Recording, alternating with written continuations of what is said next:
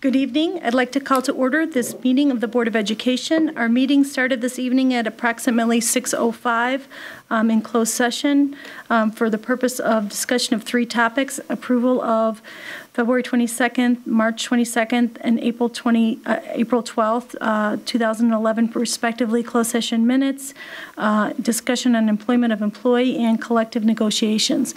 Mrs. Walsh, can you please call the roll? Mr. Halquist? Present. Mr. Collins? Here. Ms. Conroy? Here. Mrs. Davy? Present. Mrs. Droney? Here. Ms. Hirsch? Here. Mrs. Ostojic?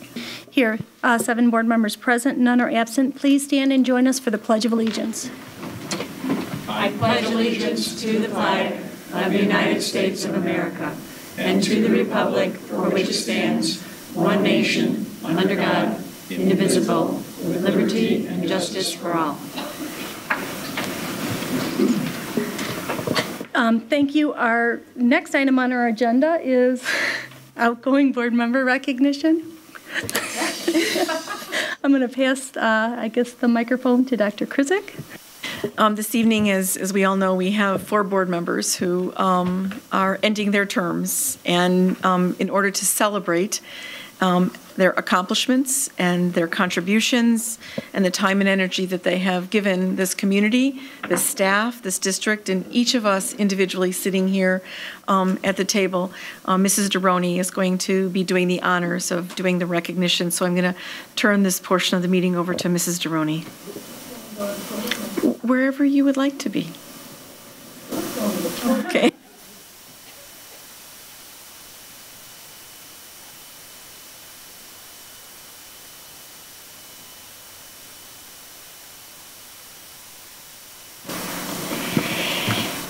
Well, any board member will tell you that the best part of serving on the board is being able to recognize the accomplishments of our students and staff.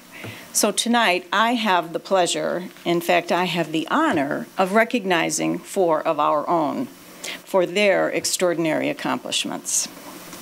And first, a big thank you to Malia Smith for sending a survey to the retiring board members to help me with this task. I enjoyed reading their musings of life in District 205, and I'm going to try very hard to be true to the spirit of what they had to say. Second, I need a couple of you to stand near the door. I'm so afraid that when our soon-to-be seated board members hear about all of the difficulties faced and the sacrifices made and the time commitment involved by these 4 who are leaving, that they're going to try to run out. So please, I'm glad you're all there together and on that side of the room. I'll begin with Deborah Conroy. Deb has served on the board for 4 years. She was asked by friends and parents to run for the board because of her experience with navigating special education issues. She served as our representative to SASED, our special education cooperative, and on the Intergovernmental Committee. She also served as our vice president for 2 years. Deb feels the most difficult work we did during her tenure on the board was to find a way to deal with the unprecedented budget challenges that the state and the economy have created for us and for education. She enjoys the fact that we were able to maintain our excellent bond rating, yet keep the cuts as far away from the classroom as possible. Deb considers her most important accomplishment the facility that houses our transition students, giving them life skills for the next part of their journey. When asked what she learned while serving on the board, Deb replies, "The responsibility to put the best interest of all students first in the decision-making process." We will miss your passion for serving children with special needs. We wish you well in whatever cause you pursue. Your wonderful artwork around town will serve as a reminder to all of us your deep commitment to the care and education of our children. Thank you, Deb.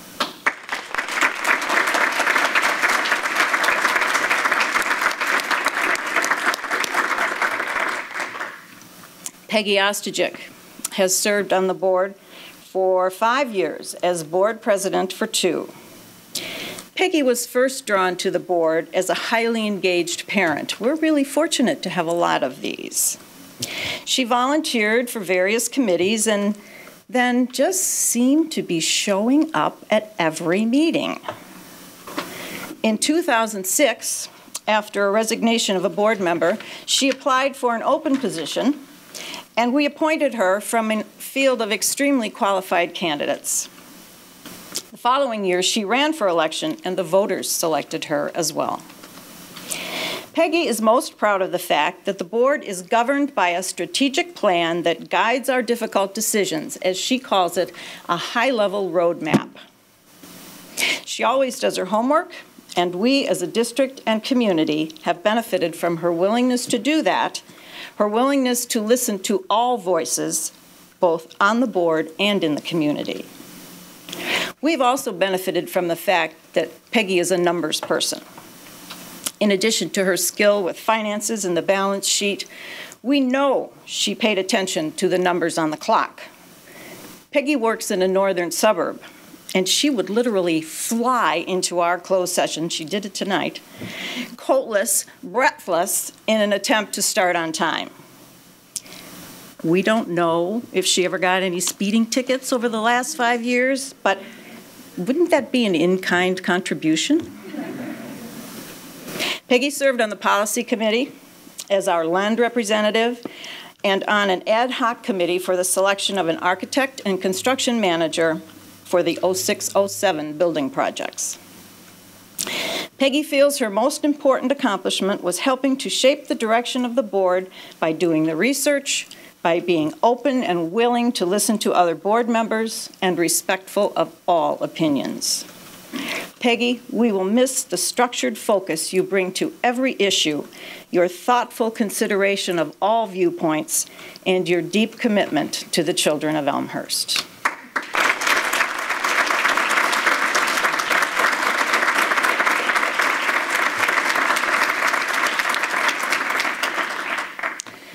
Marta Davey. Marta started attending board meetings when her children were small. She was at first following special education issues. But like all committed board members, she quickly became involved and interested in all aspects of the district. She put her finance degree from U of I to good use here and brought with her a rich heritage of dedication to public education. Both her parents were public school teachers, and 2 of her children now teach in the Chicago public school system. Marta joined the board at a really awkward time. Due to a change in the law, she was elected in November of 1998, but couldn't be seated until April of the following year. Imagine, new board members, with all your enthusiasm and eagerness and great ideas and willingness to get started, having to bottle all that up for 5 months. While we invited her to sit at the board table and take part in discussion, she could not vote. Kind of puts your 3-week delay in a little different perspective. Over the years, regardless of the time commitment, Marta was always ready to step up to the plate and volunteer for the job.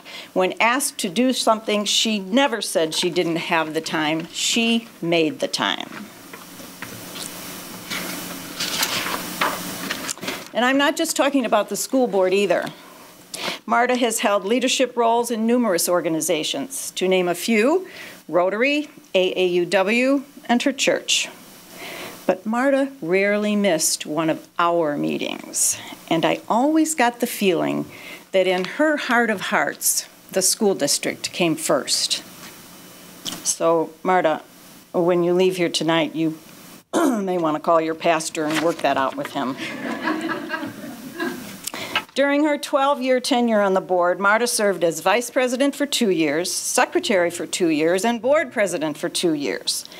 About 8 years ago, she devoted countless hours to a statewide governor's commission to rewrite the entire school code. She's been active with our legislators in Springfield to lobby for the specific needs of our district. She served on the policy committee as a land representative, on intergovernmental committees, the TIF annual joint review committee, the Board of Education liaison with a referendum committee. I can't even list them all. In addition, she served on 2 negotiating committees with the teachers' union. In the session 5 years ago, during the end of one set of really tense negotiations, Marta cut her vacation short to come back and present a final proposal to the teachers' union. We all maintained it was her departure from her usual business suit to colorful capris and a golf shirt that changed the mood and cinched the deal. Marta is most proud of the board accomplishments over the last 4 years. The depth and breadth in the increase of student achievement we have seen, and the addition of critical structures and systems to help support our strategic vision. One of her strengths is her ability to apply a larger lens to the state of education and its funding, to understand and think through the bigger state picture and the effects that it has on issues at our own table. When asked what she learned while serving on the board, Marta states that she has learned to appreciate the value of the diversity within our schools. She's learned that this diversity strengthens us and challenges us always to consider the needs of each student. Marta, we will miss your perspective, your uncompromising fairness, your insatiable desire to learn it all, and we will really miss the fact that you never say no when asked to do yet another thing. That's Marta.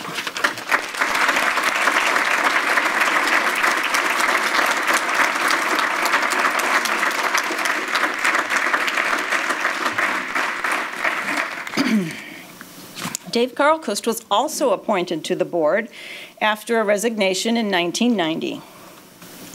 He was a newlywed. He had no children yet.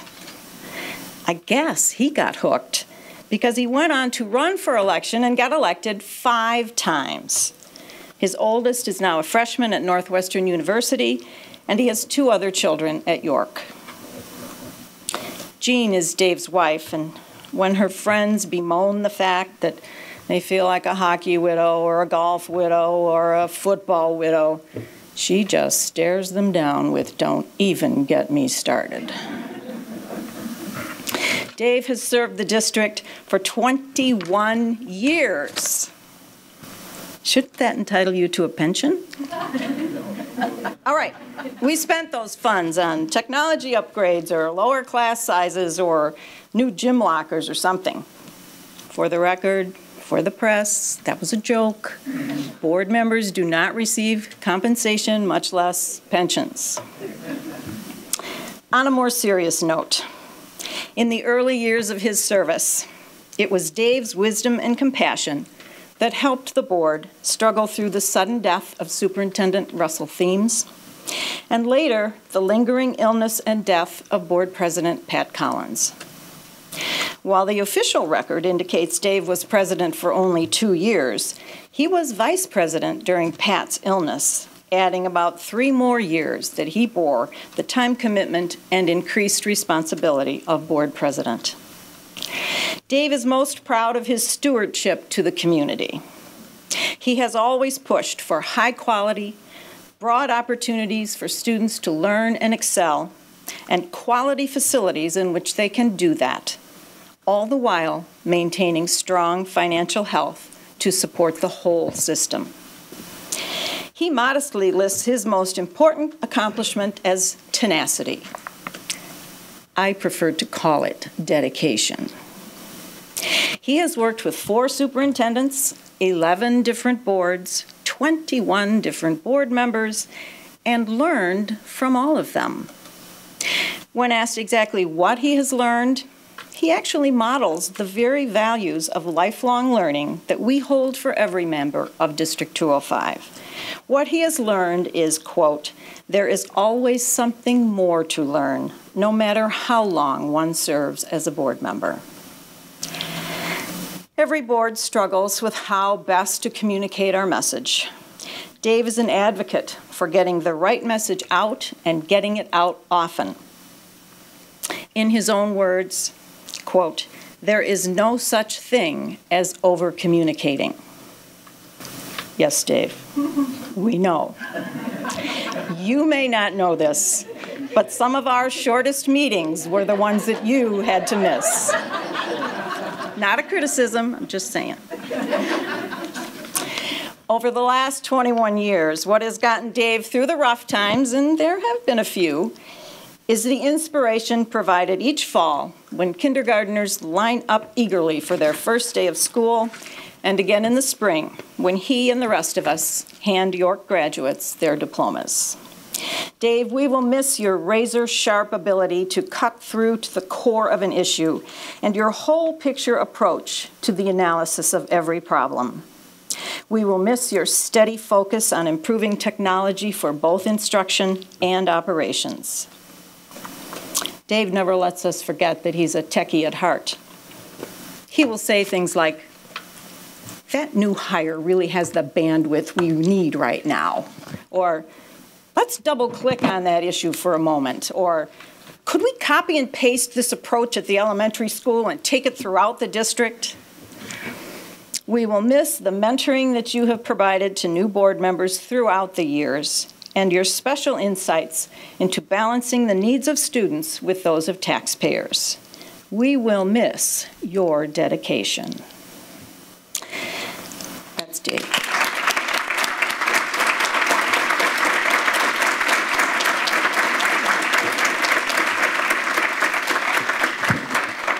Now, I know this is too long, and Peggy is getting close to buzzing me off the podium here, but these fine board members spent a collective 42 years serving our children.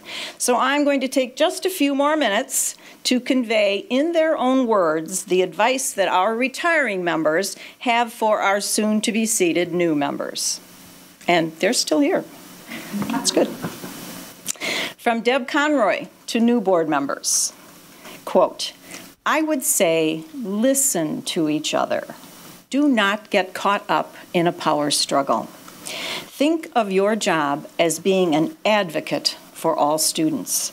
Always put students' needs first." From Peggy Ostojic, she says, "The commitment to public service is honorable, and I thank them for their willingness to invest their time and energy on behalf of District 205.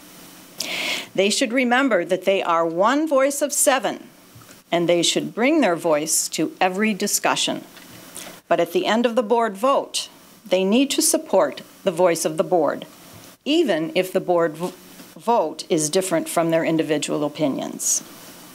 We are fortunate to have an engaged community that places a high value on education, and they come forth with passionate statements. I always learned something from the input I received, even if I didn't completely agree with it. Finally, I would remind them to maintain an environment of respect."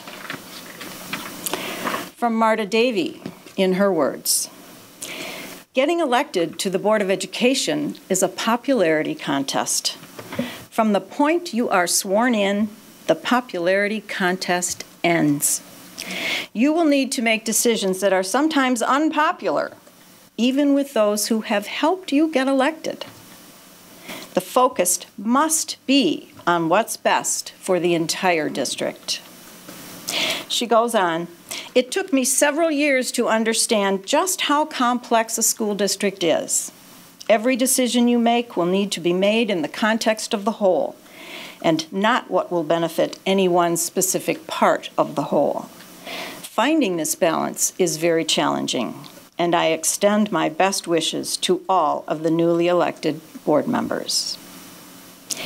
And last, from David Carlquist. Are we surprised that it's the longest? "Listen carefully to the often very quiet voice of the majority. Ground all decisions on what's best for students and taxpayers. Work effectively as a member of a team that makes good decisions and provides quality leadership. Be sufficiently sensitive to be tuned into the diversity of opinion across a community, but suitably unruffled to cope with the inevitable criticism that will arise. Focus on policy and process. Let administrators and teachers do the job that they have been specially trained and hired to do. You can ensure there is accountability in the system without micromanaging. Set the right tone by choosing to spend time on what matters most. For example, does the board spend the right amount of time discussing governance, curriculum and instruction, and high-impact topics, or is meeting time consumed with more urgent, less important items? And finally, he says, make time for the enjoyable parts of the job, such as attending school events, retirement teas, PTA council meetings, and other situations that connect you with students, staff, and the community. To all of our retiring members, Deb, Peggy, Marta, Dave, we thank you for your dedication to our children, and we are deeply appreciative of the difference you have made in our community. I prepared a laundry list of all the accomplishments that have taken place on your watch, but decided that in your selflessness you would just attribute these things to teachers or staff or the administration or the community at large. And besides, that list is way too long. Instead, please know that we stand on your shoulders and can only hope to build upon the groundwork that you and the countless others you have worked with laid. You know, teachers sometimes get the pleasure of knowing when they have made a difference, and those have to be very rewarding moments. But board members, not so much. No one contacts a school board member years later and says, "Thank you, you've touched my life." But believe me, your years of service to District 205 have made a difference. Countless times. And as we say in our recognition of students and staff, you bring pride and prestige to District 205 and to the community of Elmhurst. And as we also say, the Board of Education and Administration of District 205 express deep appreciation for your accomplishments. And if you find you have nothing to do on Tuesday nights, the lights are on, you know where to find us. How about a standing ovation for the appreciation of these fine public servants?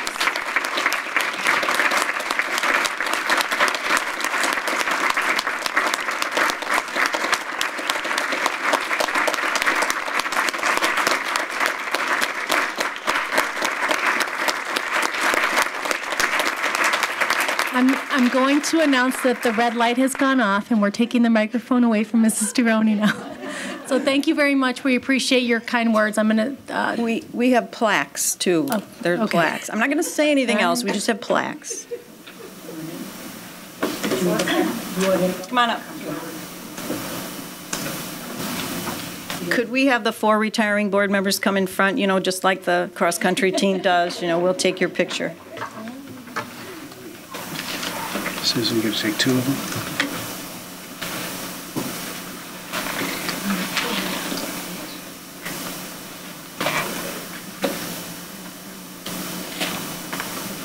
Okay, let's do it. Come on.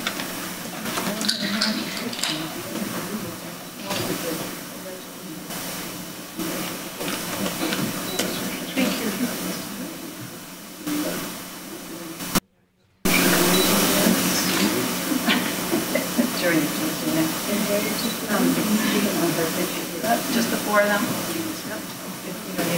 Do you want us? Yeah.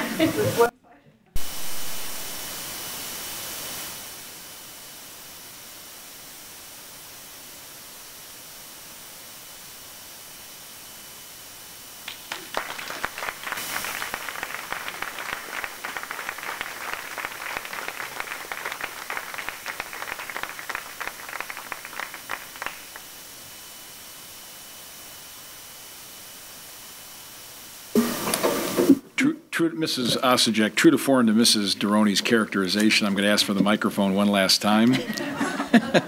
Very briefly, I wanted to be able to say 4 points. One is congratulations to the new board members who are being seated this evening. You've been entrusted with an awesome responsibility, and it's a wonderful experience. Secondly, I wanted to say thank you publicly on the record to the community of Elmhurst for the opportunity to have served in this role. Have learned a lot, and it's been, again, very, very rewarding. Thirdly, I wanted to say a special thank you to the staff members, administration, teachers, cabinet members, support personnel across the district, both present and past. As a board member, I think each of us hopes that we can bring some degree of value to the district in support of the professionals who really make things happen and get the job done day in and day out. So very appreciative of that. Thank you, Mrs. Deroni, for the words this evening. And then last but not least, I want to just publicly be able to say thank you to 4 women who are very important in my life, and that's my daughters, Kelly, Sarah, and Carrie, and my wife, Jean, who have selflessly shared my nearly 10,000 hours over this period of time with District 205. And so to them, I wanted to publicly say thank you. Again, thank you for...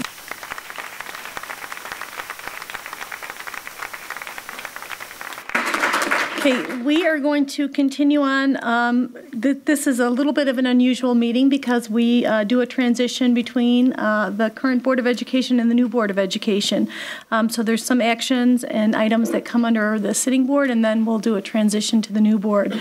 But under our current board business, our next item is public comment. So consistent with our standard policy, I will call your name, and if you can come up to the microphone and start with your name and address, and please limit your comments to 3 minutes. There's a little timer light up there that'll help you keep track of it.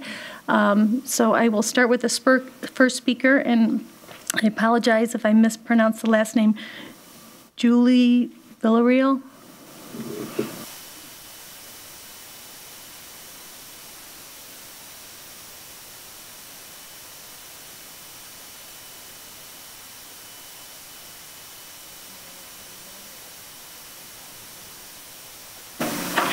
My name is Julie Villarreal. My address is 656 West Comstock Avenue here in Elmhurst. I have 2 children attending schools in District 205. The purpose of my attending this meeting tonight is to urge the board to reconsider cutting the Industrial Technology Department at York High School. As you know, the vast majority of our property taxes go to support the schools. When we moved to Elmhurst 15 years ago, our taxes were $1,700 per year. This year, they are $6,800. I have voted in favor of all 4 referendums to improve our schools because I believe in the importance of a good education for my children, even when a second job was needed to make that happen. All children learn differently, and a good school district will offer a variety of opportunities for each of them. Although by any standard, my son Ben would be considered on the college prep track at York, he has made use of the classes in the Industrial Technology Department. Because of his interest in becoming an engineer, computer-aided drafting or CAD classes have been essential to his preparation. These classes have given him an opportunity to learn hands-on skills that he will need in his future profession, which are different from the theories taught to him in the math and science departments. Ben has taken every engineering-related course offered by the Industrial Technology Department. In this, his last semester at York, he was able to create an independent study thanks to his dedicated teacher, Elizabeth Wall. This Saturday, he will be competing in the state competition for CAD. Next week, I will be attending 2 breakfast ceremonies at York, one honoring him as the Student of the Month for the Industrial Technology Department, and the other inducting him into the National Technical Honor Society. Ben would not have had these opportunities if the Industrial Technology Department had been cut. My younger son, Nicholas, is at Emerson and dreams of becoming an architect. A strong Industrial Technology Department will be needed to help him fulfill that dream. I hope that the same opportunities will be made available to Nicholas when he too arrives at York. Thank you for your time. Thank you. Our next speaker is Lee Ann Alamarone.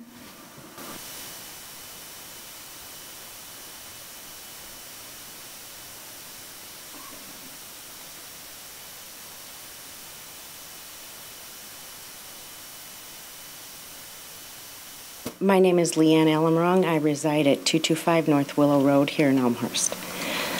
I am the mother of 3 boys currently attending York High School. On September 9th, 2008, my oldest son, Mitch, attained a traumatic brain injury on the football practice field at York High School during a hitting drill. He can never play again. This was devastating for Mitch as he played football since he was 6 years old. Mitch had to focus on a different passion of his, and he did, automotive technology. Mitch is currently the Auto Club president. He will be attending COD in the fall to get certifications in the auto field. I would like to read you a statement made by my son. My experience in York's industrial technology program has shaped who I am. After having a traumatic brain injury, the automotive program has given me a dream. It has been why I have fought so hard to recover. I can take what I have learned and use it for my future. In return, I have taken what I have learned and used it to teach other students. When other students need assistance, I can use my knowledge to help them. I've also represented York High School in state competitions.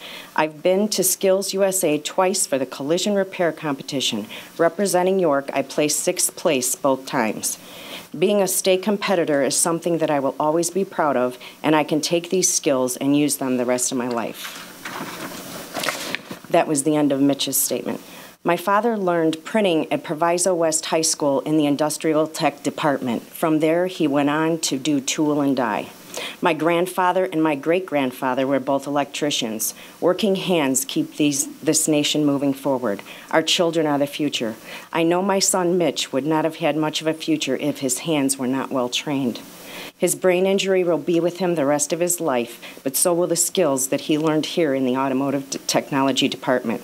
Wouldn't it be a good idea to keep the Industrial Tech Department so we can train the working class of tomorrow? Thank you. Thank you. Our next speaker is Margaret Harrell.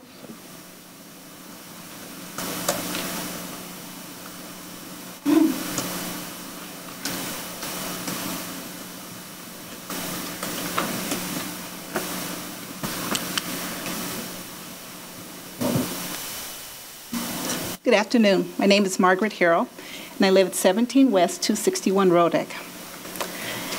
I wanted to discuss the fee for the bus. I'm going to say both the before school and after school, and just to give an example of what this fee is, for any student in middle school who uses the bus to go to choir, band, orchestra, they will pay this additional fee of $330 a year.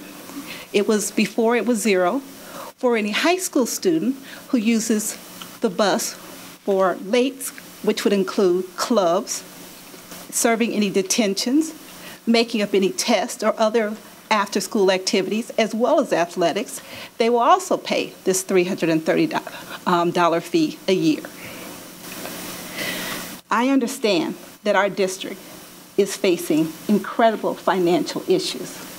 I participated in the EPIRD process, and we went through and selected and ranked the areas that we thought were could be most affected by this decrease. Transportation was certainly one of them. We made that cut to transportation, and the late fee for athletics or clubs was not in that initial group. We also went back and I looked at the notes and I saw that there was a decision that an additional $57,750, which was the fee for the late fee, was added to the transportation costs. I think was approximately $235,000 for a total reduction of $292,000. Now for a fee of $330, I assume the estimate would be approximately 175 children would be affected by this. I have 2 questions for the board to try to help me to understand this increase and to ask you to review the impact that this is going to have on our community. My first question is I wonder how you estimate the number of children who ride this activity bus. Obviously, an average would not account for children who ride it once for a detention, or perhaps 3 or 4 times a year for a club that are being now asked to pay $330. My second question is, did you anticipate how this fee would affect participation levels and ultimately decrease projected revenue. Thank you.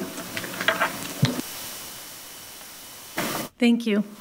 Our last speaker is Jane Bailey.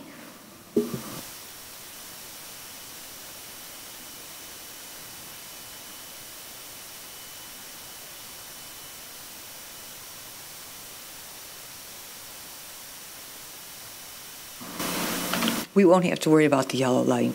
I'm Jane Bailey, Principal Conrad Fisher, and I just wanted to extend our appreciation from Conrad Fisher's school community to Ms. Davey, Mr. Carlquist, Ms. Conroy O'Keefe, and Ms. Ostachek for your years of service. It is a thankless job, sometimes under intense public scrutiny, often without recognition for a job well done, without perks or great benefits. But please know, on behalf of the kids at Fisher, you have made a difference. Thank you very much.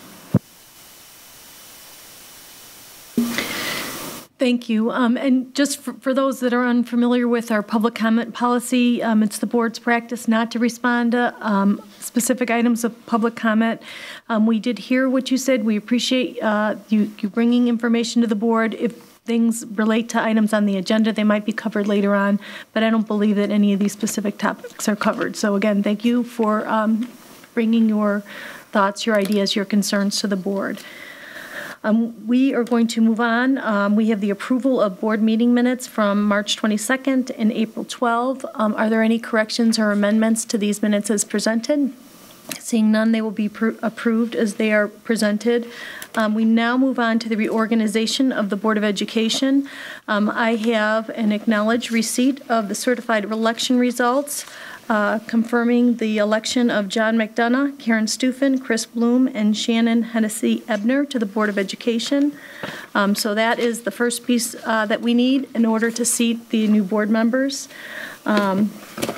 I will now read the oath of office to the newly elected board members. So if you could please stand and raise your right hand and repeat after me. I, and state your name, do solemnly swear that I will faithfully discharge the duties of the office of member of the Board of Education of Elmhurst Community School District 205.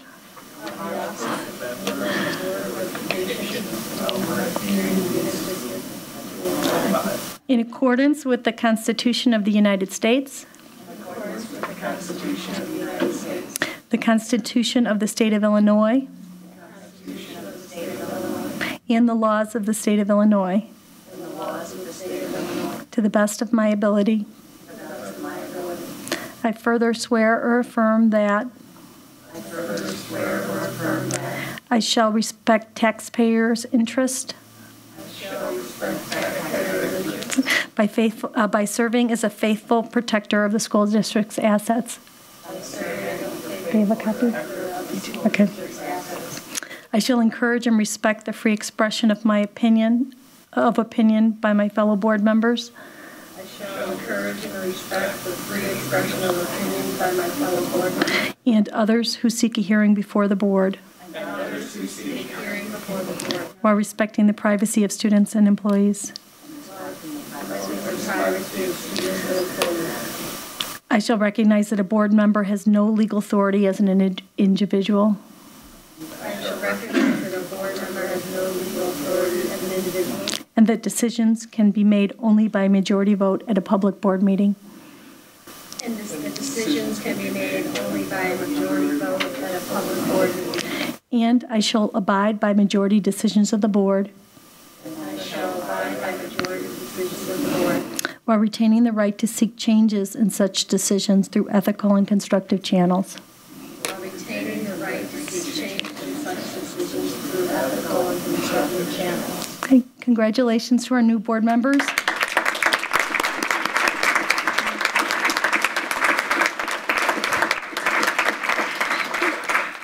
We will now have a motion to adjourn our current board, sine die, and what that will do is essentially permanently adjourn the current Board of Education. The new board members will be seated, and they will start with election of their officer. So may I have a motion, please?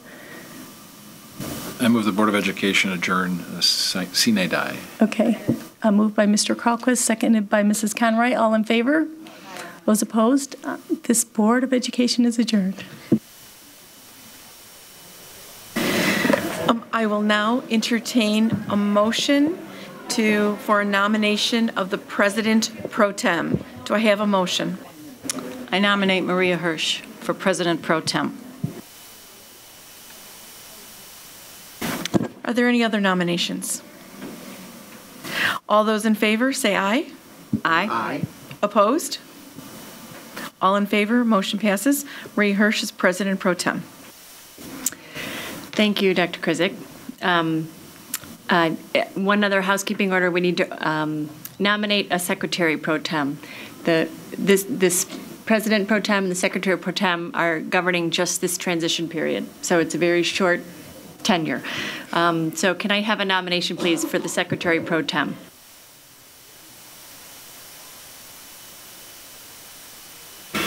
I nominate Jim Collins. Are there any other nominations? Seeing none, I will announce Jim Collins as the Secretary Pro Tem by acclamation. Sorry, thank you. I will now call to order this new Board of Education. This is our first meeting. Mrs. Walsh, can you please call the roll? Mr. Bloom? Here. Mr. Collins? Here. Mrs. Droney? Here. Mrs. Ebner? Here. Ms. Hirsch? Here. Mr. McDonough? Here. Mrs. Stufen? Here. Thank you, Mrs. Walsh. There are 7 board members present. We have a quorum. The first order of business for this transitional meeting, there's only one order of business, and that is a nomination of a president for the Board of Education to move forward. Can I please have a nomination for the president of the board? I nominate Susan Deroni. Are there any other nominations? Thank you. Instead of by acclamation, can I have a show of hands, please, for those of us that are willing to support Susan Deroni as the Board of Education moving forward? I think I can count to 7.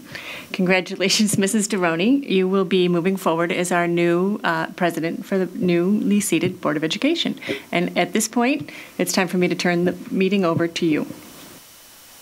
Thank you. The first order of business is to accept nominations for the office of Vice President. Is there a nomination? I would nominate Maria Hirsch. Maria Hirsch has been nominated for the office of Vice President. Are there any other nominations? Hearing none, the nominations are closed. I would ask for a show of hands for all those in favor of Maria Hirsch as Vice President, please. Looks like 7-0. Congratulations, Mrs. Hirsch. Next order of business is to open nominations for the office of Secretary. Are there any nominations for the position of Secretary? I would like to nominate Mr. Collins. Jim Collins has been nominated for Secretary of the Board of Education. Are there any other nominations?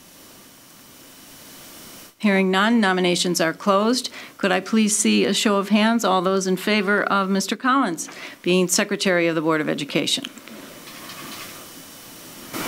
Congratulations. We have our new board officers. You want us to play musical chairs now, Dr. Krizik? Okay, we will do that.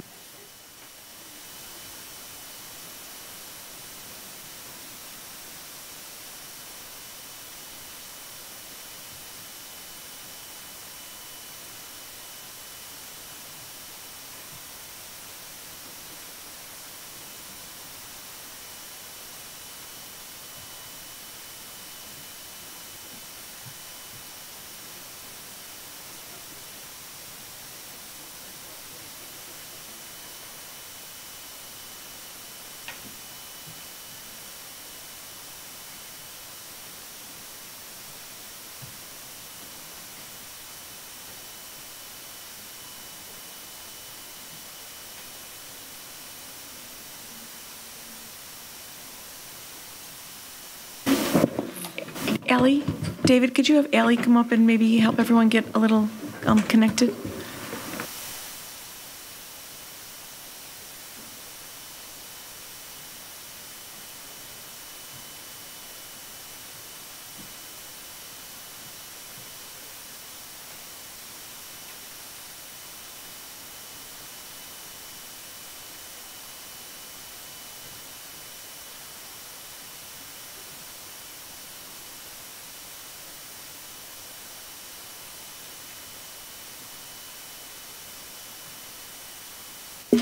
While everybody's computer is booting up here, I just want to say that I have rarely been so excited to work with a new board as I am tonight.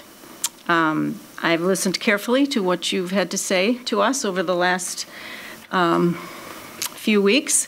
I have to say that these people here at this board have done their part in raising the level of the economy in the coffee shops in Elmhurst, as we have been all meeting with one another one-on-one in an attempt to get to know each other so that we can proceed with our feet on the ground running.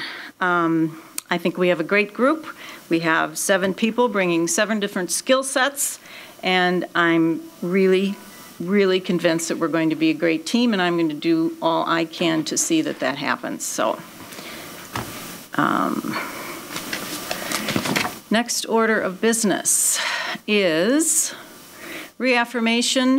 establishment of the regular meeting schedule. You have in your packets a meeting schedule that will govern your life for the next year. Could I have a motion to establish the regular meeting schedule for the next board year? So moved. Moved by Mr. McDonough, second? Seconded by Mrs. Hirsch to establish the regular meeting schedule. Is there any discussion about that schedule? Seeing none, all those in favor say aye. Aye. All those opposed say no. That motion carries. Next item on the agenda is the reaffirmation of all existing contracts and policies. This is something that the board does just so that everybody knows that we're going to continue on doing the things we've done, our policy manual is in place, and so forth. Is there a motion to reaffirm all existing contracts and policies? So moved. Moved by Mrs. Hirsch. Is there a second? Seconded by Mrs. Stufen. Moved and seconded to reaffirm all existing contracts and policies. All in favor say aye. Aye. Opposed say no. That motion carries. Next item on the agenda is board committee appointments, and I would like to suggest that we postpone that until our meeting on May 10th. It would give us some time to have a little bit more conversation about what all of your interests are, what you would like to do on special committees on some of the other groups that we are a part of. So if you would please, I would ask for a motion to postpone until May 10th the board committee appointments. I move we postpone board committee appointments until May 10th. Is there a second? Second. It's been moved by Mr. Collins, seconded by Mrs. Hirsch to postpone until May 10th all board committee appointments. Is there any further discussion? Seeing none, all those in favor say aye. Aye. Opposed say no. That motion carries. What do we got next? Superintendent communication. Dr. Krizik. The first item is just kind of review of the status of the 2010 tax levy. And generally I make an introduction, but I have had a history lately of stealing Ms. Masterton's thunder by doing her presentation. So I'm just going to turn the meeting over to Ms. Masterton to give you an update in terms of what happened with the tax extension. Ms. Masterton. Thank you, Dr. Krizik. Over the past year, we have reviewed the timeline and process for our tax levy and extension, and we are now at the point of the tax extension part of it. What's the difference between the tax levy and the tax extension? In the fall, we pass a levy for property taxes that's more than what we expect to receive. The levy is the amount of property taxes that we ask for. And we ask for more because we want to make sure that we are able to maximize our monies under the tax cap. On March 22nd, 2011, we received a breakdown of the amount of property taxes that will be extended on our behalf. In other words, billed out to our taxpayers. The extension is the amount of taxes that we expect to receive. And we generally have a distribution that's close to 99% coming back to us. So that's very good in our area. Our first distribution of the 2010 property tax extension will be received on or around June 1st of 2011. So we're really always working kind of a year behind in terms of what we're receiving in there. Let's go over a little bit our equalized assessed valuation changes that have gone on, and of course our taxes are based on our equalized assessed valuation. In 2009, our EAV was about $2.65 billion, and in 2010, we've had a drop to $2,451,025.82. That's actually wrong on this there. We've had an actual change of 7.6% drop in EAV, and I can look at that figure and say something's wrong on there.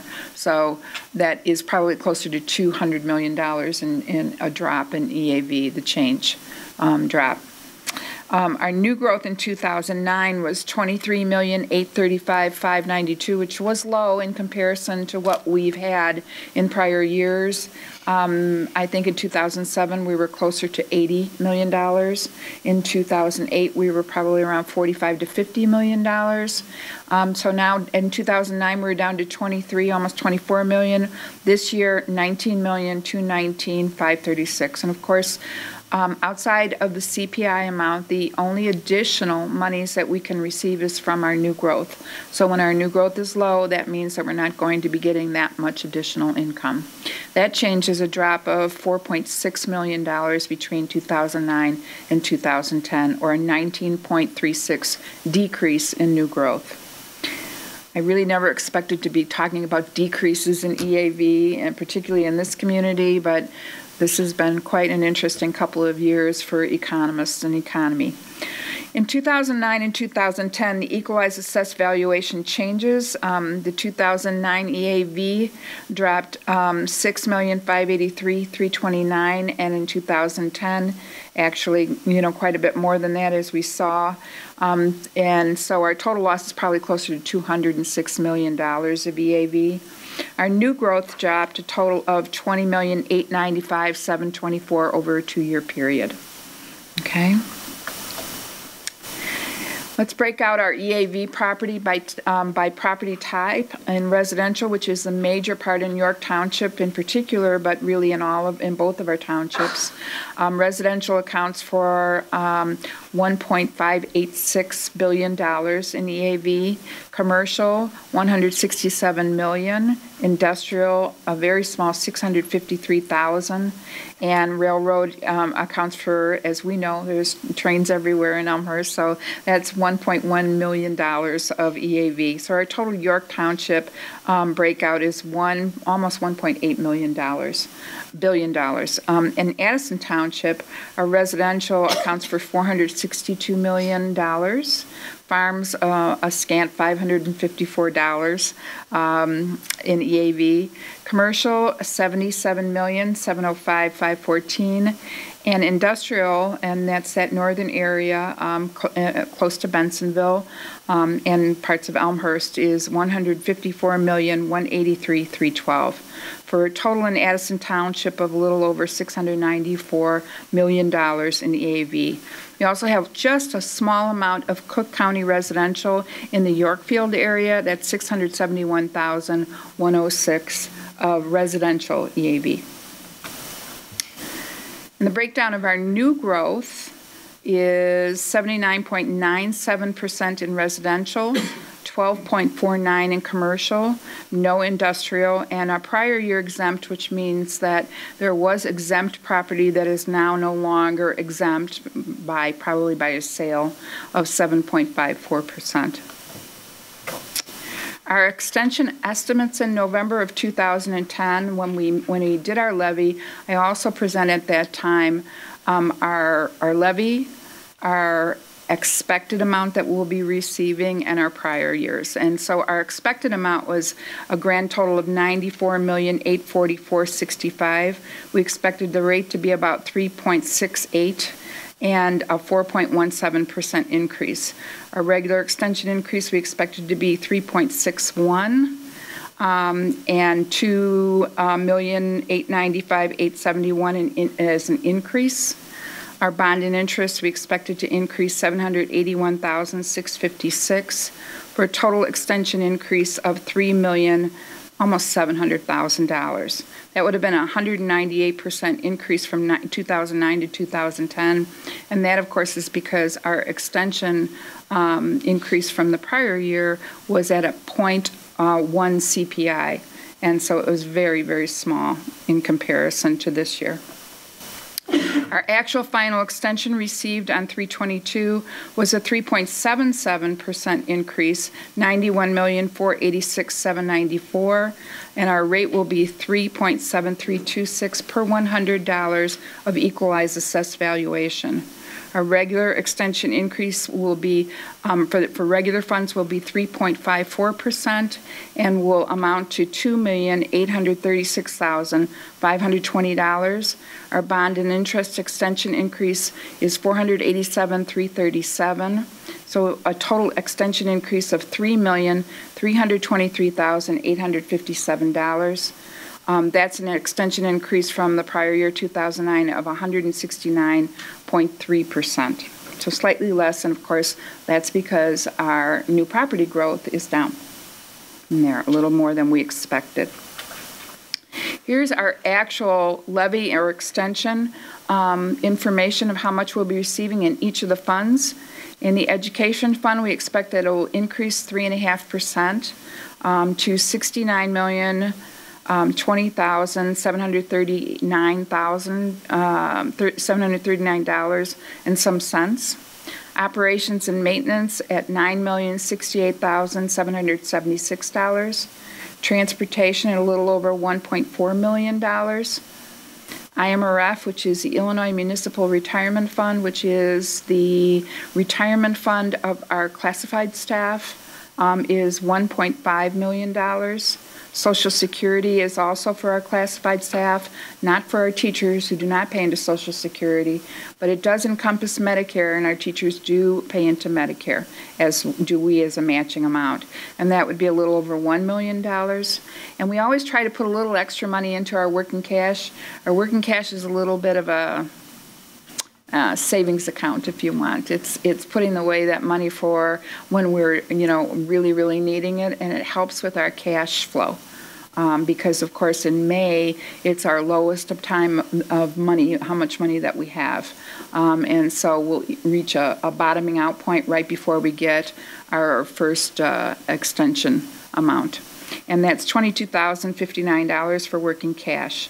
We also are levy for special education dollars, and we will receive $906,878.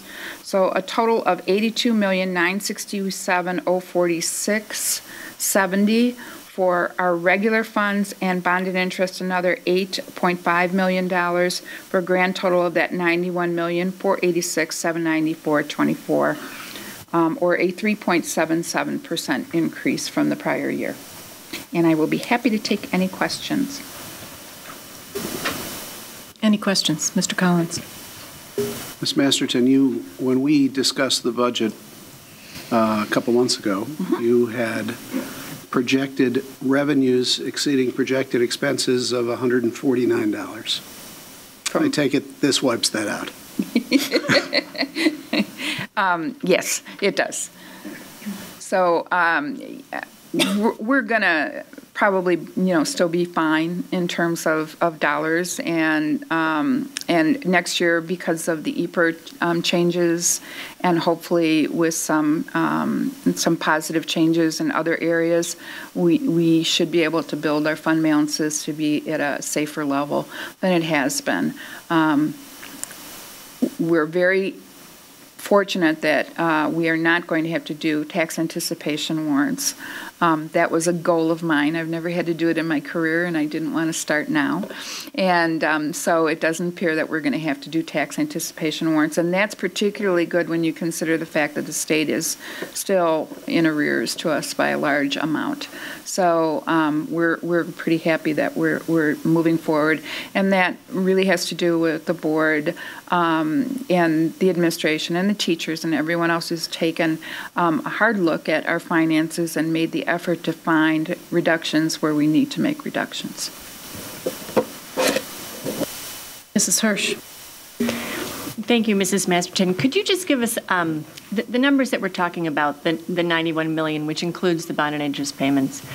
That represents the local property tax base. Those are the revenues that come to the district for all of the taxpayers that live within our boundaries who are writing their real estate tax checks twice a year, and those revenues come to us.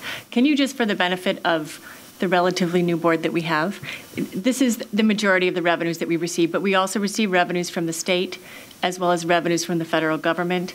There are some things that are changing there. If you could just give a very high level, I know we'll be talking about revenues in the budget in the summer, but just to put things in perspective, if you could give us a quick update. Well, I could have said in the past that the property tax and other local funds, which include school fees, rental fees, donations. We used to, when there was actually building going on in Elmhurst and Bensonville, we got some impact fee money from the city of Elmhurst, as well as from Bensonville. If there's a distribution of TIF dollars, which we don't expect this year, again, everything seems to be drying up, but those are also all considered to be local dollars, and some of it is money in lieu of taxes, and some of it is just plain local fees, lunch money, that's all local fees. So local dollars, which is the majority of, obviously, is property taxes, amounts to about, under normal circumstances the last few years, about 90% of our income. The state would normally be about 7%, and the state funds consist of, number one, the largest amount is, for most districts, general state aid. It's larger for districts who are less wealthy, and wealth is considered to be the amount of EAV per student that you have. Obviously, with somewhere in the range of $2.5 billion of EAV, we are fairly wealthy in terms of EAV per student. And so we generally receive about $350. Jan would know exactly because I sent it to her, per student in general state aid. It's about $3.3 million that we receive. Other districts may receive much more than that. And downstate, for instance, they receive a large amount of their income not from property taxes, because they're mainly farms, and there is, a different type of taxing for farms, but through general state aid. So general state aid is generally the most solid of revenue source from the state. We will get general state aid. If we don't get general state aid, that means that the state is in terrible, terrible shape. It doesn't mean that we'll necessarily see increases in general state aid, but we will at least see that. The second part of state aid is in categorical programs. And categorical programs consist of special education personnel through the state, bilingual, lunch for free and reduced lunch programs. It used to be textbook money. We don't get that anymore. That's dried up. There used to be reading support money. That's dried up. So bit by bit, many of the grants, categorical grants, have either been put into a block grant or just disappeared. And so the state is slowly dwindling down to about 5 to 6%, and only because of general state aid continuing to be there. So the state is generally, you could figure, about $6 to $7 million if we get it. You have to understand that outside of general state aid, payments made from the state are few and far between. And although they may say that they're going to be giving us this money, we frequently just don't get it. they're in arrears for a very long period of time to school districts and to vendors. And at this point, I think they owe us about $2.6 million. So, and that goes up because we've only received one categorical payment this year. We got all of last year's, which is, kind of a surprise, but we've only received one so far this year. The federal is normally about 3 to 4%, and it was a little bit more in the last year or two because of the jobs, education funding that we received, as well as through our ARRA funds, American Recovery and Rehabilitation Act, Reinvestment and Act, the Obama dollars, as they like to call it. We're at the end of those, so that's gone too. And the only other thing that we really get any kind of money for is for special education through IDEA. And that's a little over $1 million, $1.5 million. We were getting title money, and we're still getting Title I money, but that's also kind of dropped back, and Title II will be gone next year, we think. So outside of our property taxes, we really don't have any stable sort of income from year to year.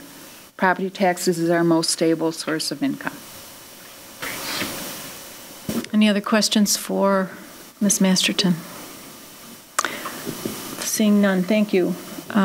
Let's move on to the middle school social studies adoption. I'm going to turn this over to Dr. Sullivan, who will introduce Therese Ulrich and just kind of give you an update about where we are in the process this evening and the presentation you'll be hearing.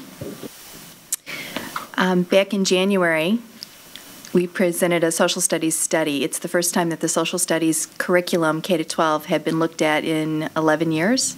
So it's been sorely needed. And one of the particular areas that was our priority that we identified for the board then was particularly middle school for several reasons, most of which being that we can no longer get teacher editions, and we're having a very difficult time even getting used student editions at this point because the materials being so old.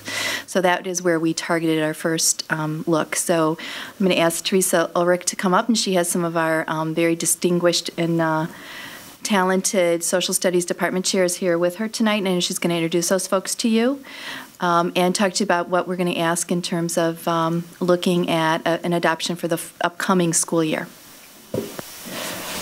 Good evening. Thank you for allowing me to be here this evening, and welcome to our new board members. It's a privilege to present to you tonight. I couldn't have gotten as far as I've gotten with our middle school social studies progress without the help of some very important people who are here with me tonight, and I'd like to introduce them to you. We have Carolyn Brandt from Sandburg Middle School, Tony White from Churchville Middle School, and Jim Tang from Bryan Middle School. And they are the department chairs for the social studies at their middle schools and worked collaboratively with me and their staff in this entire process. This evening, we're going to look at some timelines that we've been setting, a little bit of our history, where we are and where we need to go, looking at some of the criteria that we use to do the evaluation of the texts that we've been reviewing, how we came to the results of the selection that we've made, and then to make a recommendation to display the selected text for 30 days after this evening. My first year here in the district, 2009-2010, was spent trying to determine what the social studies curriculum was. As Dr. Sullivan indicated, the social studies area had not been supervised at the district level for more than 10 years, and so it did require some research. The results of that effort turned into a compilation of a study that was presented in January, and that presentation indicated a sore need for updated materials and curriculum. One of the areas that we needed to focus on immediately was the middle school level. As Dr. Sullivan said, we are no longer able to get texts and teachers' editions for the middle school. So we had a significant challenge because we really wanted to have power standards in place before selecting a text. And so our power standards writing was really happening simultaneously as we were reviewing textbooks. For 2011 to 2013, we hope to be making progress in our curriculum implementation. Our process for selecting texts began with reviewing 7 different publishers, and really that was about all there was to choose from, because these days publishers have become a conglomerate, one buying out others. And when we reviewed what was available, really there were only 4 that offered complete programs with a student text, teacher's edition, and appropriate supportive materials. From there, middle schools either piloted and or reviewed these selections from the 4 different publishers. During this process, as a collaborative team effort working as a professional learning community, I, the department chairs, and all the social studies teachers were involved in developing a rubric that would assess the value and help us make a final determination for our selection of publisher. As I mentioned, during the same time, practically, we were also working on power standards. And this was a process of looking at Illinois state standards, Common Core standards for literacy in the social studies and U.S. history, looking at the national standards from the National Council of the Social Studies, and then prioritizing those standards and creating a focus. Those standards kind of gave us some guidance in making selections as well as the rubrics. And when all of the texts were evaluated, the rubrics were calculated, comments were submitted, they played a significant role in the final determination of which text we wanted to recommend for display.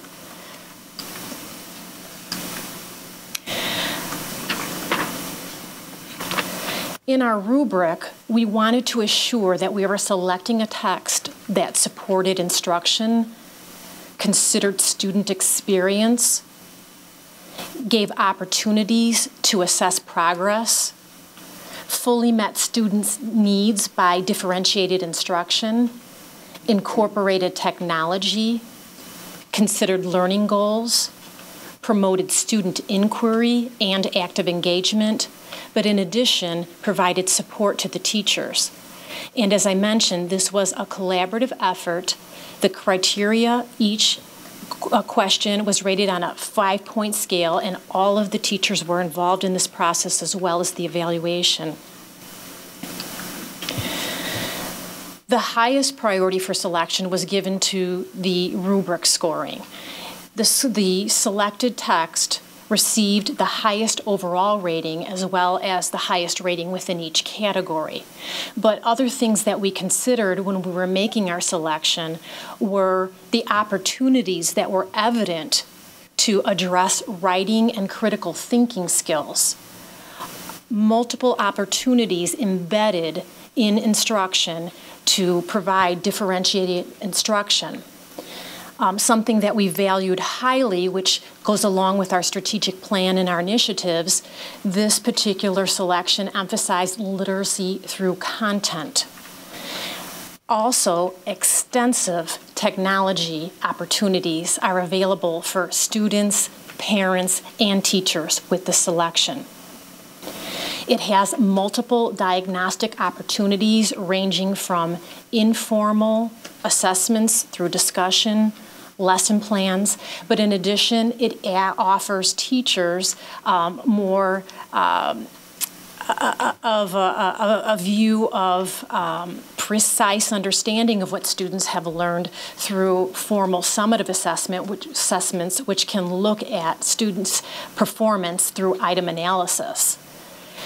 One of the other benefits that we appreciated about this particular text was that it was current It's going to be a 2012 edition, and it's immediately available and complete, and that was not necessarily true for all of the works that we looked at. They weren't either as polished as the work that we are considering, or some parts were not quite ready and we weren't even able to review the entire program at the time that we were doing so. But one of the very strong impacts was the cost was unparalleled with all that this particular publisher had to offer. Uh-oh. Guess that's the end of the presentation. I'm done. Great. That's okay.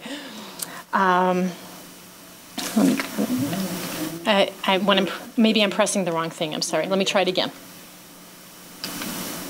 There we go. I'm sorry about that. Another thing that we considered was the student perspective. We didn't want to forget about the work that we had done in the study, and we reviewed those things that students said that they wanted from their social studies texts and social studies instruction. And they clearly expressed a desire for interactive instruction, and they have it, either working with the teacher or with technology, and many opportunities to work in groups. There were a high number of students who had interest in reading social studies and history material, and as part of our package, we are being given leveled content readers and thematic novels that relate to the social studies content themes in our texts. A number of students indicated that they enjoyed viewing and watching programs related to history and the social studies. And this program has incredibly digital media, including video clips, embedded into the student digital texts. So at certain points in their reading, they can click on a link and have a visual clip to demonstrate what it is that they're reading about. Also, students indicated they wanted to be challenged, but at the same time, they wanted to be able to access texts. And this book does promote inquiry and critical thinking, and it is an accessible text for middle school level. Some additional advantages that we found: the text is age and grade appropriate in content and reading level.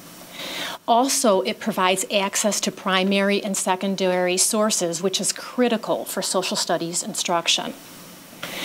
It also provides access to more than 9,000 digital media clips, including numerous videos from the History Channel. Not only is the History Channel a well-known, respected resource, but an additional bonus, as the district has already made prior investments in products from the History Channel. So this will transition very nicely, and we'll be able to continue to use supplements that are already in place. The contents in the book and its themes are appropriate for middle school, and our representative, the department chair at the high school, finds that the content in the textbook is sound for middle school.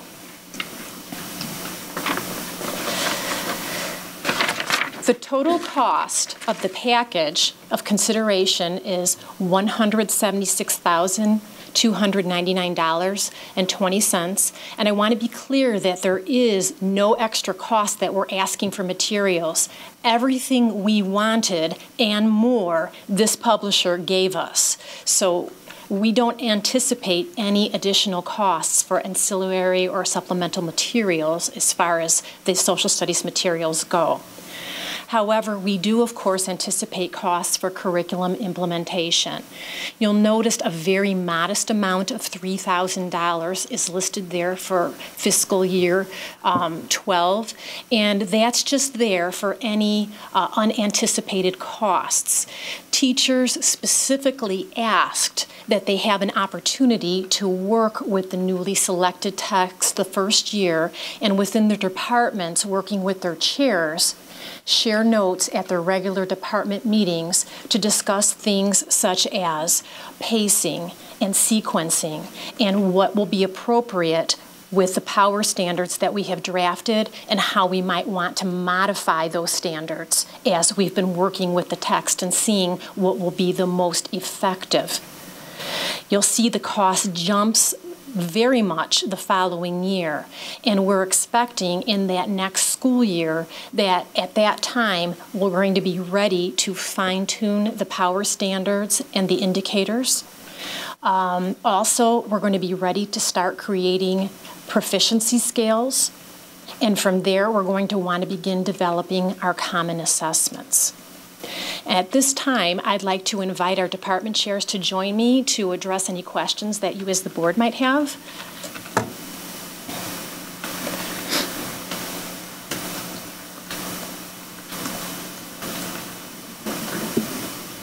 Any questions for the social studies team? Two examples. One of the teacher additions, the red is the 7th and 8th grade. They split in 7th grade and then pick up for the second half, and then 6th grade, this is the student textbook for 6th grade materials. Looks like we have a question. Mr. Collins. Just go over again for me. The completion of your power standards, all done or still No, work to do? we have a very good draft, and in fact, this summer, we're going to be continuing work.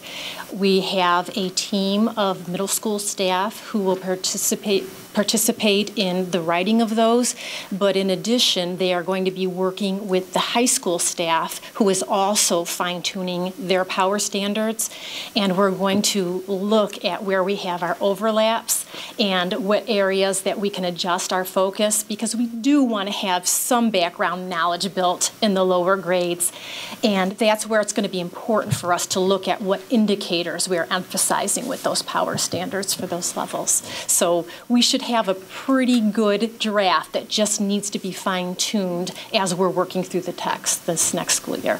And then how far along are the assessments? The assessments that we won't even start those until we've made a decision on the actual power standards, the sequencing of those, and the pacing that we need to set up. And our proficiency scales need to be set up before then, because that will dictate how our common assessments will look. So it is a process that needs to follow steps. When would you predict that you would have that complete? Ideally, we would like to have that done by fiscal year 13 at that end. Okay. In your projection of costs, are any of those costs, are there any appropriate teacher training costs or anything that you would anticipate?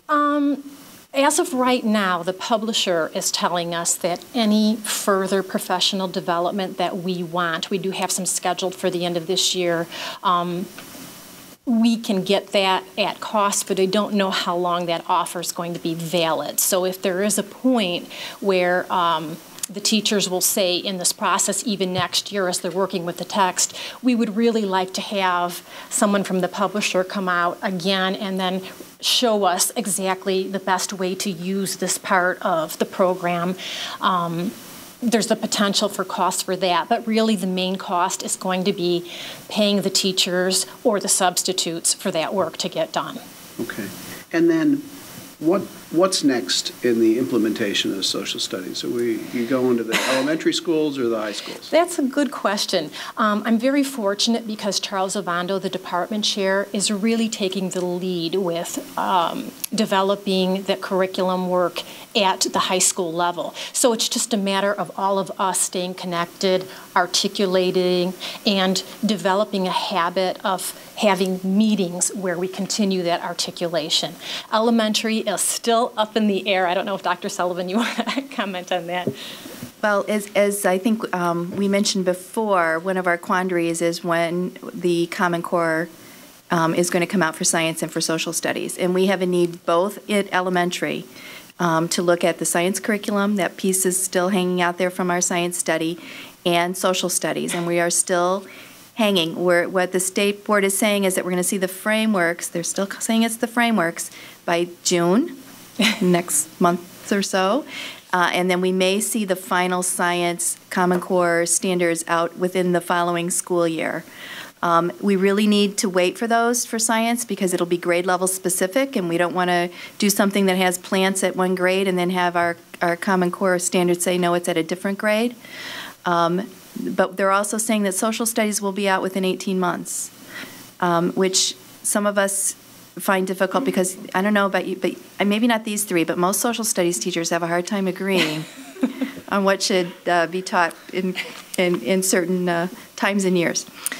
So we're going to wait and see what science looks like when it comes out, and then make a recommendation as whether we're going to go science first or social studies first at elementary. We obviously can't do both at the same time because we're, unlike middle school, we're talking about the same teachers and and one at a time for them with that. So we're really up in the air.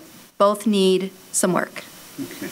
And lastly, I just want to say thank you. You've done a very nice job, and I'm very glad you're all here. Thank you. Any other questions? Mrs. Hirsch? Thank you. I have three very disjointed, different questions. Okay. So the first off, I appreciate you bringing the textbooks. Normally we don't get the textbooks brought to us, okay? Not that we have time to be able to flip through them, really get the board table. However, sometimes a prop is really helpful. When you look at the size and the weight of these books, okay, I had a parent approach me this morning that talked about the backpacks that weigh 45 pounds. We don't need any weight training for our students in a physical education program because our weight training program are the textbooks that we ask our students to bring back and forth to school each day. While I appreciate for you social studies experts, sometimes it takes a lot of words to explain the history of the United States and world history. These tomes are getting larger and heavier, and what I'm looking to see us move toward is electronic. It's available online. I don't necessarily need to purchase a textbook if I am a visual reader and I need to have the tactile feel of reading the book. Can you help us?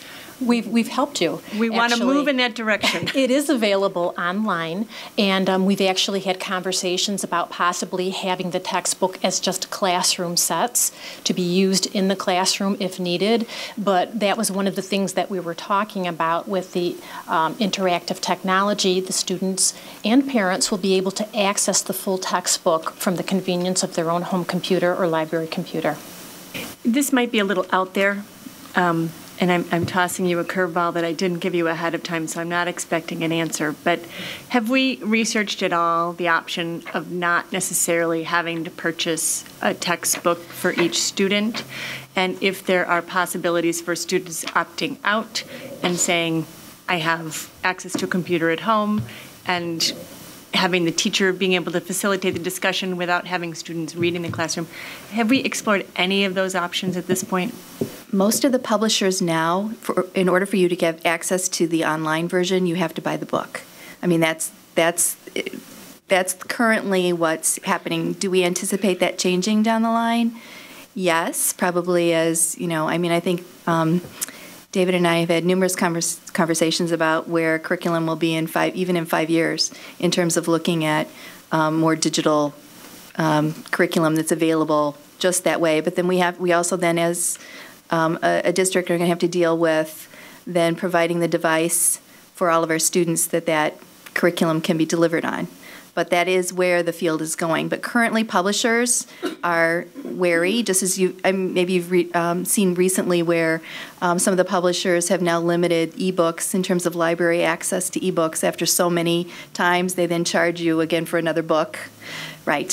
So the whole industry, I think, is grappling with how to still, obviously make the profit that they need to make, but still delivering it in a different way. So right now, because we had this issue with a textbook at York where it was available digitally, and one of the teachers said, well, you can return the textbook, but technically you can't. You have to purchase the textbook in order to access the digital materials.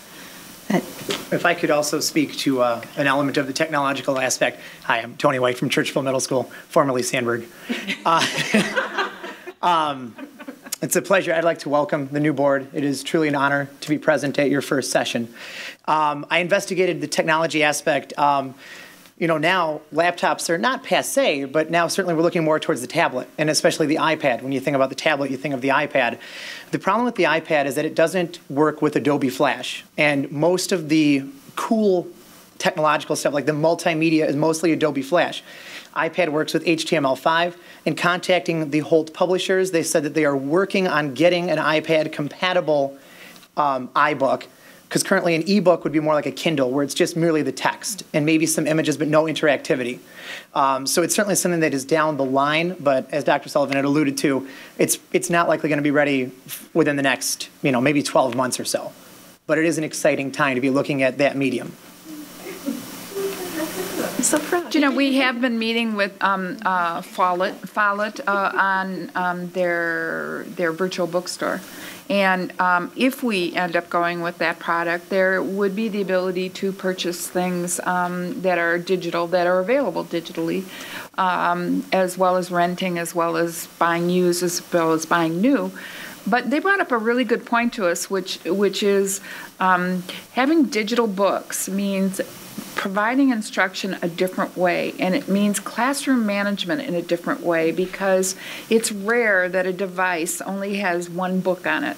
And so there's an attention issue. There is, issues in terms of, are you texting each other more than you're actually, reading the books if it's on your iPhone. There's a lot of different issues in terms of that. And so this is going to be something that the new board is going to have to, and the administration will have to grapple with as more and more things become available. Okay, that was just one of my disjointed questions. One of the experiences that the district had in introducing the literacy curriculum in the elementary school is that we really, I think, did due diligence and tried to ensure that the leveled readers were going to be able to assess all the needs of all the students within 205. And I think upon implementation, we heard some feedback that there were some gaps. There were some areas, whether it was students that were at the higher achieving end who were not as challenged, or maybe there were some students who were ELL students who were challenged by some of the materials. And so I'd like your honest assessment in terms of, I know that you said we feel that this is age appropriate and this is appropriate for the level of reading. I personally have struggled with a student who was very high on the Lexile and couldn't seem to find appropriate reading material. So I'll be very thankful if we can really achieve that. Well, I appreciate that comment. One of the advantages with the materials that Holt is going to supply us with, as far as the content readers and the leveled the content novels and the leveled readers, we as a staff social studies team will be selecting which we want. So that's something that we can take into consideration. They are not just giving us a set. We are choosing from hundreds of different titles. So that is one thing that we certainly can take into consideration. So we appreciate that awareness. They do also have, within each unit, they have a Spanish guided reading conversion. So for the ELL students, that's included as part of the online.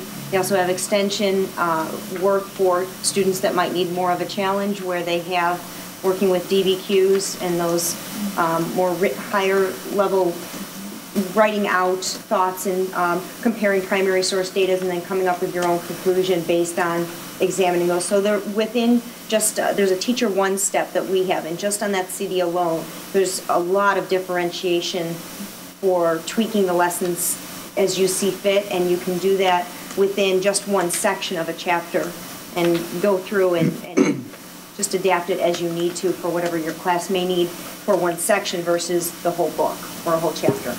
I applied your responsibilities. We have leveled mathematics instruction at the middle school. We have leveled language arts instruction in the middle school. We do not have leveled science or social studies curriculum. And so you are dealing with the broad array of student abilities. And so I'm sure, hopefully the differentiation materials are really going to help you be able to deliver the instruction that individual students need. And my last question, I'm going to toss over here to Dr. Sullivan. And that is, I appreciate the presentation, and you've made a selection of the textbooks that we want to work with. Can you just foreshadow for us and help us understand the implementation phase, where we need to get new teachers, materials, we need to get them training? I heard something about training at cost. I don't know what the training plan is, and a little bit about how we're going to bring everybody on board. Well, you guys can chime in too, but generally, I will say generally publishers give you a year after your initial adoption for any training and at no cost. That's usually the standard kind of package. What we would look at, even though we're looking at this, this adoption would really come out of next year's budget. This publisher, like most, will work with us in terms of already sending materials to us before the end of the school year. And I think that Teresa alluded to the fact that we already will have a training already set up before teachers leave. At no cost. At no cost, so that they have their teacher manuals, et cetera. But what we've done with all implementations is really look at giving opportunities. And at the middle school, we have a different opportunity than we do with elementary. They have a department chair. They have department meetings with their teachers. So on an ongoing basis, they have more of an opportunity to sit and meet and talk about, what this particular unit, what worked, what didn't work, what did you like, how do we tweak that? How fast did it take you? Why did it only take you this long? It took me this long. What were the activities? How their students did? The middle school has that advantage of having that we don't normally with elementary. We have to either sub teachers out constantly or pull them after school to do that. So that will be all part of that first implementation, just like we've been doing for science this year. Even looking at the assessments that people have been giving and what worked and what didn't work. So that's all parts of that. And then we, are fortunate to have chairs to help identify particular areas. If they find that there's a particular piece that their teachers are struggling with, that's when we can call in the publisher and do some additional training. So we really, in this case, will look to their leadership as well to help us identify what their teachers need. They're there on a day-to-day basis. They help us, they'll help us with that plan. So do you have anything that you all would like to add to that? We just don't buy the books and throw them at the teachers and say, have at it, right? No. Really try to provide the support and really tweak throughout the year, what we're going to do. I think what we'll see for Institute Days when we have the opportunities to meet as a group and also to coordinate more with the high school and then hopefully at some point with elementary when we work on that elementary piece. Anything you guys want to add? Come on. I'll say something very quickly. Just Jim Tang at Bryan Middle School. Teachers meet not only in departments, but they also meet by grade levels. So in 6th grade, we'll have a lot of time each week where we will meet as the social studies teachers, and we'll talk about next year, obviously, what worked and what didn't work, what was good, what wasn't good, how can we do this differently, how can we do that better. So it really will be an ongoing discussion all year long. It won't just be here's the book on day one, and then at the end of the year we'll reassess where we're at. It'll really be a kind of a constant collaboration amongst professionals weekly and kind of taking a look at what are the strengths and weaknesses of the program and how can we make it better. Mr. Collins, one last comment. One last quick question, inspired by Mrs. Hirsch's question about the weight of these textbooks. Before I was elected to the Board of Education and actually had time to keep track of my own children's education, I seem to remember that a textbook came home for the entire year and we had enough textbooks that we could do that because they had another set in class.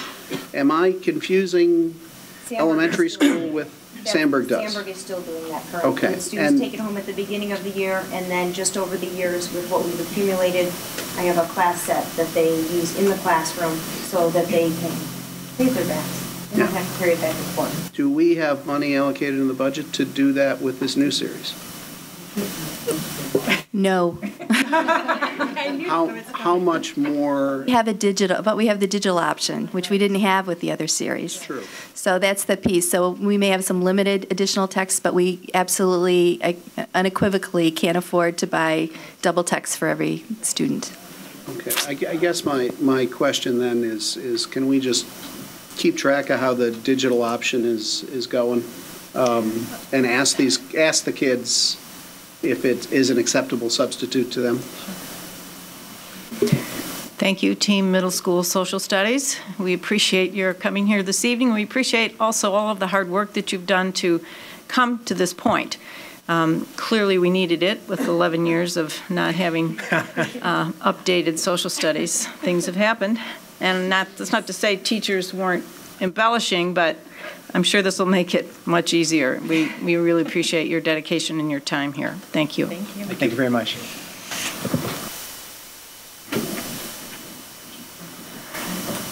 I don't need to keep them.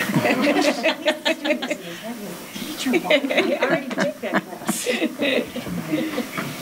Next item on our agenda is the superintendent's agenda, the consent agenda. What this means is that any of the items on here, if you would like to discuss them in any way, you would indicate so by telling me, and we will pull it off that consent agenda. Once we get everything off of it that we want to talk about, usually the things that are on there are things that are non-controversial, things that pretty much don't take a separate motion each time.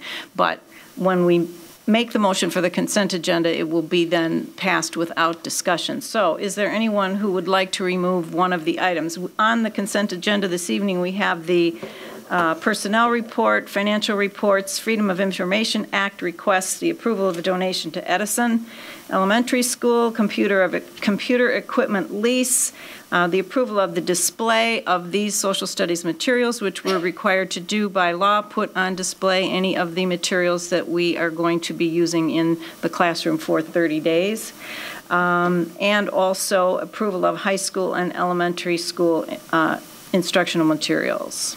Those, I presume, have already been on display, so we are now at the point where we're going to approve those for purchase.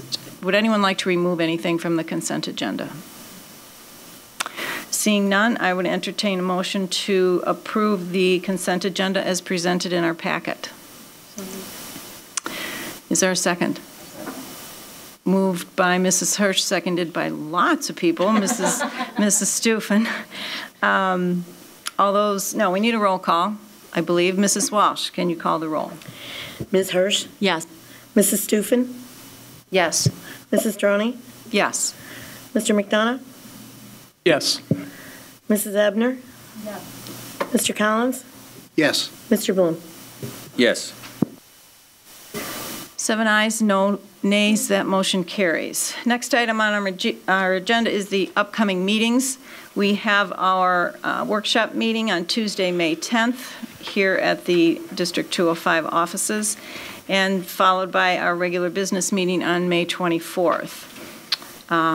We have a couple of items need to be acted on coming out of closed session this evening. Could I have a motion for item A, please?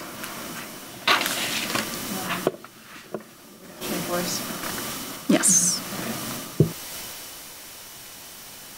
I move that the Board of Education adopt the resolution entitled Resolution Authorizing Notice of Honorable Dismissal of Certain Educational Support Personnel. Is there a second? It's been moved by Mrs. Hirsch, seconded by Mr. Collins, to adopt the resolution entitled Resolution Authorizing Notice of Honorable Dismissal of Certain Educational Support Personnel. Is there any discussion? Mrs. Hirsch. Could I ask Dr. Krizik to just give us a quick overview of what this action is? Yes, there are two groups of individuals in this honorable dismissal. The first group is first-year instructional assistants serving special education students. We historically, for the past several years, have honorably dismissed those individuals until at which time we can determine what our need for those individuals are based on the IEPs that are undergoing annual reviews at this point in time. So many of those individuals may be recalled for the next school year. The second group of individuals included in this list include the positions that were identified as reductions through the EPIRT process. So those were PSRP or support personnel positions that range from secretary positions to a health aide position. Those were basically the categories. So there are two categories. One is a result of our financial reductions as part of EPIRT, which those positions would not be replaced; they would be eliminated. And the other would be the special education assistants that are determined on a need-based student issue. Any further discussion? All those in favor say aye. Aye. Opposed say no. That motion carries. The last item is another action out of closed session. Could I have a motion for item B, Mr. Collins? I move that the Board of Education accept and authorize the board president and board secretary to assign the settlement agreement entitled Lunchroom Cafeteria Supervision Grievance. Is there a second? Moved by Mr. Collins, seconded by Mr. McDonough to accept and authorize the President and Secretary to sign the settlement agreement entitled Lunchroom Cafeteria Supervision Grievance. Is there any discussion? Seeing none, we need a roll call. Mrs. Walsh, could you call the roll? Mr. Collins? Yes. Mr. McDonough? Yes. Mr. Bloom? Yes. Mrs. Droney? Yes. Mrs. Ebner? Yes. Ms. Hirsch? Yes. Mrs. Stufen? Yes. 7 ayes, no nays. That motion carries. Next item on our agenda is board communications. Anyone have anything they wish to share with the board this evening? Mr. Collins. We have perhaps an unprecedentedly inexperienced board, given that we have 4 brand new members. And I just want to ask our new members, there are some boards that have a formal mentoring process. And we don't need a conclusion or an answer this evening, but I just wanted to start the discussion if that is something you're interested in actually choosing a board member or having a board member assigned to you to kind of answer a lot of those questions that you've got along the way, especially in the first few months. So think about it. Let us know. Mrs. Hirsch, you had something. Thank you. I attended the York PTSA meeting last week as a representative of the board, and the topic of discussion was the tiered fee structure for the athletics program that was coming out for the fall. One of the things that came up in discussions, there was an interest expressed in better understanding what the activity bus options might look like in implementation for next year. Dr. Krizik, can you give us an update on what your team is working on in terms of possibilities, possibly offering some flexibility for some of the families that we've got? I think since in the last few weeks, we've received some feedback, obviously feedback that you've received at the PTSA meeting, and we received some indirect feedback about what is the implementation going to be of the new fee that was added for transportation, somewhat discussed in public comment this evening. One of the things that we have not yet done, although we posted it as a fee on InfoSnap, was talk about implementation options. What we'd like to do at the May 10th meeting is come back and just share with you what those options would be. Some of our preliminary thoughts are looking at providing 3 different options. One is breaking up the high school and middle school sports season into 3 different seasons and have $110 per season, which totals up to $330 per year. This addresses the issue of students in the winter sports, and it straddles both the first semester and second semester. Are they responsible for the whole year? The answer, we're looking at not. The answer to that being no. We're also looking at semester fee and a semester fee option too. There could be students that are participating in an activity in the first semester but not in the second semester and have that option. Ms. Masterton's also going to be working with Jeff Hartman and the high school staff looking at for the, I'll say the one-offs, the students that are taking the late bus occasionally. Maybe it's for they're staying after school to study with a group of students, or they're participating in something special. Whether or not through the bookstore we can be selling, let's say, a pack of 10 bus passes to be utilized, and then how do we coordinate that implementation with First Student, because remember, those are not our employees. We contract out with them, and we're not looking to put in place an implementation that suddenly has an exponential cost factor going along with it. So we'd like to lay out all of those various options to you and some of the thinking that goes along with what our options will be for the upcoming school year at the May 10th meeting. So we're prepared to do that. The other thing that we'll do, and I'll give you just a little bit about this now, is that when we made the transportation, when we made the recommendations to increase expenditures or do some cost recovery sort of strategies, Transportation was one of those things that came also after the EPERT process, when Ms. Masterton learned that funding to the transportation account was going to be severely limited. This was information that wasn't provided to the EPERT committee at the time, and so we needed to look at ways of how do we further reduce our transportation expenses if we anticipate our revenue and reimbursement from the state to be decreased even further.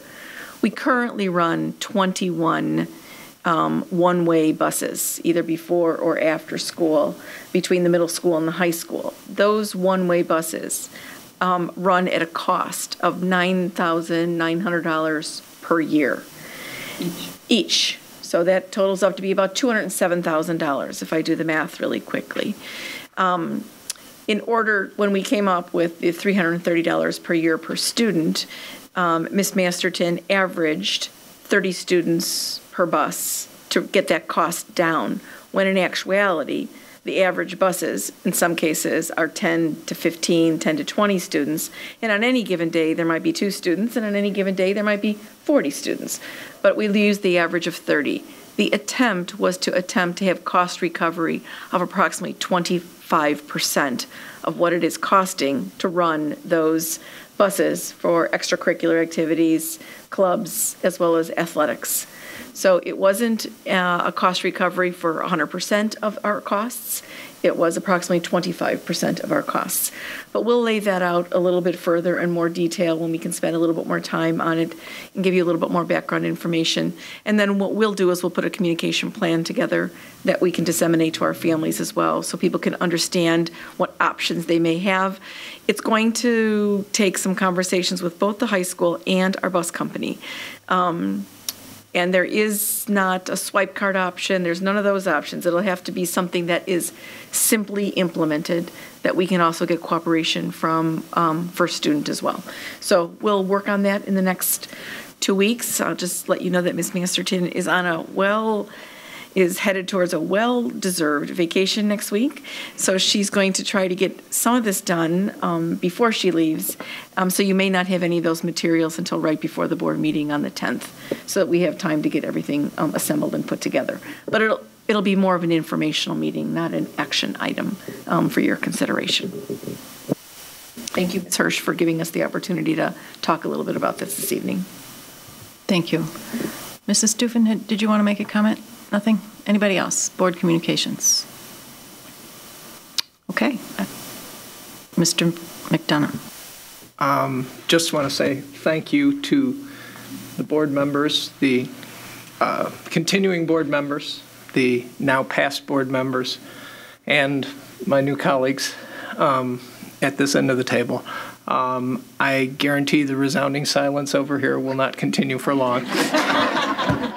This is a new process for us, and appreciate your patience as we get accustomed to some of the format of the discussion here. So thank you all very much for your assistance in helping get us up to speed. Are you telling us our honeymoon is over? Just wait. I would entertain a motion to adjourn. I move to adjourn the meeting. Is there a second? Moved by Mrs. Stufen, seconded by Mr. Bloom to adjourn. All those in favor say aye. Aye. Opposed say no. Thank you and good night. Go Hawks.